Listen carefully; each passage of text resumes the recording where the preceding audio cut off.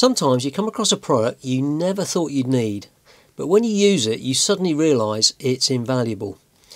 And this little adapter 2 from Speedy Bee is one of those products.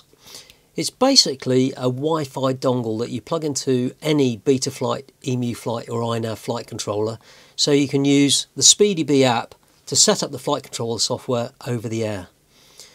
So there's no more digging around in your flight bag for an OTG adapter and a long USB cable. You just plug this into your quad, start the app, and you're good to go. Hello and welcome to the Whirly Bloke channel. This neat little box is basically a Wi-Fi adapter, and it comes with a handy USB cable. This top connector here isn't actually connected to anything, it's just a nice convenient place to plug this into when you're not using it. So what you do is you plug this end into your flight controller, and then you use your flight battery in this XT60 connector to power the little adapter up. If you're using a battery with an XT30, then it's easy enough to use an XT30 to XT60 adapter like this. I made loads of these a while ago and I just leave them in my flight bag. They're just very useful. This has also got a PH2 connector, so you can use a 1S LiPo to power this as well. And that means you can power this from 1S to 6S, so no one's going to be left out. So how do you use this? Well, it's actually incredibly easy. So if you plug this into a power source, so that's 4S that we've got there.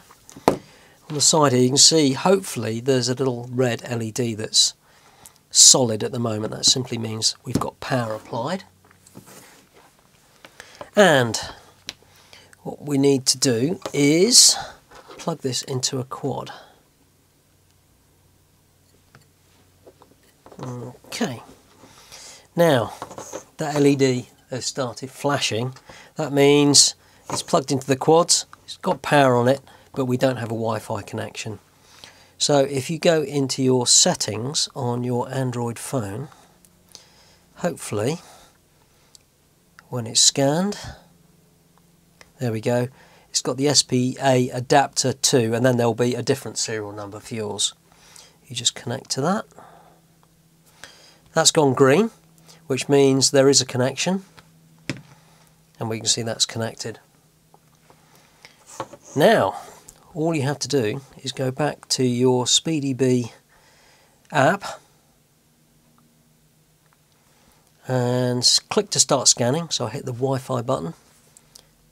It's actually found it there, which is good. Confirm. There we go. It really is incredibly simple. So you can see that's connected. We've got no wires between this and the quad, which is great. And let's have a look down here. We've got everything we need as normal. So that's configuration, power and battery, failsafe, all your PIDs and so on. So that's it really. I'm not sure there's too much more to say about this other than this is incredibly useful, and not just when you're out in the field but on the bench as well. I've used this quite a few times now.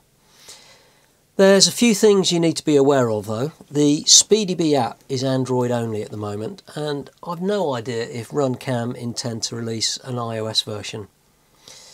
Now the labelling on this, just let me show you, unplug that. It's confusing. Well, it's confusing for my tiny brain anyway. Let me show you what I mean. As usual, when I got this, I didn't read the instructions and I just dived in. And I wrongly assumed that 2FC meant plug this end, that into the flight controller. Well, what it actually means is unplug this and plug that into the flight controller. It's sort of obvious when you know about it. This top connector isn't connected to anything, it's just a nice convenient place to plug this into so you don't lose it. The app and the adapter supports BetaFlight, iNav and EmuFlight configurators, which is great, but at the moment flight controller firmware flashing is only supported for BetaFlight and EmuFlight. I think that's probably a limitation of the app more than anything else. And although I haven't done a comparison, when I flashed this quad with BetaFlight 4.2 using this combination, it was very quick. I was actually pretty suspicious it hadn't worked and was lying to me because it was so much faster than usual, but it just worked fine. The price on this, it's a very reasonable $27 or around £20, and you can order this with a micro USB to USB-C adapter if your flight controller is using a USB connector on this end. And in terms of construction, it's really nice. At first I thought this was an injection moulded case, but it's in fact some sort of quite unusual hard heat shrink, if I could even say it. It's just really very nice. As usual, I'll leave links to everything in the description so you can check out the latest prices, the downloads for the app and all that sort of thing. And I never fail to be impressed when a product does everything you need and nothing that you don't. And this is so neatly put together. When you're out in the field or even at home and need to change the flight controller setup, it's just so convenient to just use this and the Speedy Bee app. As always, thanks for watching, and if you found that useful, give me a thumbs up and leave a comment. And if you want to see more like this, remember to subscribe and hit the bell to get notified when I post new content. I'll see you next time.